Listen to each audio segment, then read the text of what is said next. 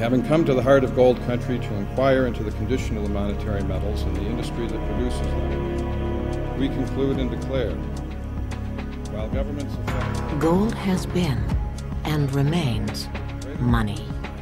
The most important money in the world. The only immutable and lasting currency. Potentially the most powerful currency. I'd never run into this pattern before. If you own a lot of something, why run a cartel to keep its price down?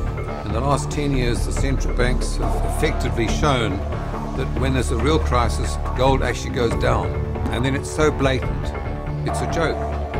I really think that the current gold suppression scheme looks like an act of desperation, which will soon be overrun. Fed Chairman Greenspan testified twice before Congress saying central banks shall lease gold in increasing quantity should the price rise. They carry gold in the vault and gold out on loan as one line item.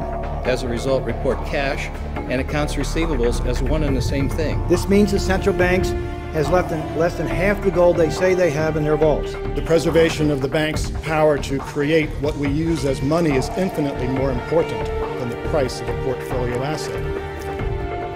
The central banks have a very serious problem. They cannot get this gold back. They say they've lent it. When you lend something out, you expect to get it back. A considerable amount of the central bank gold has already been mobilized over the past 10 years. In 1980, 5% of investment monies worldwide was in gold and gold shares. It would take just a tenth of that percentage to take central banks completely out of their gold. The reluctance of central bankers around the world to think of gold or silver as money is going to be overcome. There's going to be a change in attitude. Once they know this, it's hallelujah time. We want to make it happen this year, not 2 or 3 years from now.